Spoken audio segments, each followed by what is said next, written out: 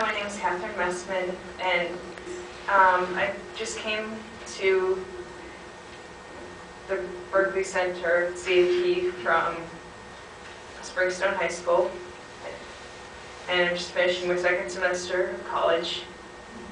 I wanted to come here because, well, as soon as I graduated from high school, I was like, okay, what can I get out of my parents' house? You know, loved them, but, you know, wanted to be on my own. And even though my high school taught me a lot about how to live on your own, like they taught me a lot of how to budget and how to be social, considering it was a school for students with Asperger's. I learned how to do that even better at CIP.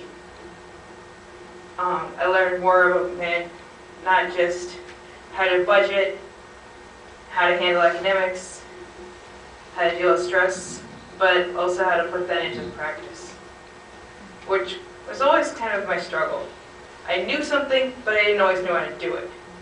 It's like when I was little, I told my mom, I know how to clean my room, but I just wouldn't do it.